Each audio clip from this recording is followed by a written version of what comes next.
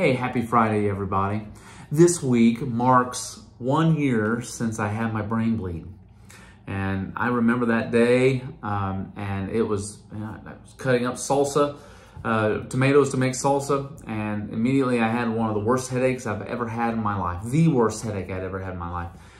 And I didn't know then, but it would lead to a week long in the hospital, and multiple doctor's appointments and tests and pokes and prods and all that stuff. And the good news is I'm done with it all, right? There's no more doctor's appointments, no more visits. I'm done.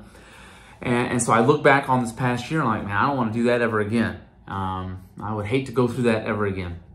And it kind of got me thinking a little bit as we're preparing for this new series in Ephesians starting Sunday. We're calling it One.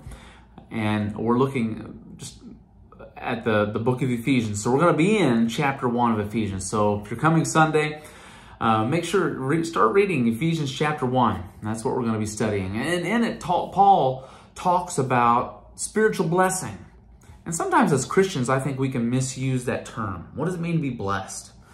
Especially when things like brain bleeds happen and catastrophes happen or relationship issues happen. Those things don't feel like blessing. And so we're going to talk about that. And how can we go through those things and still be blessed?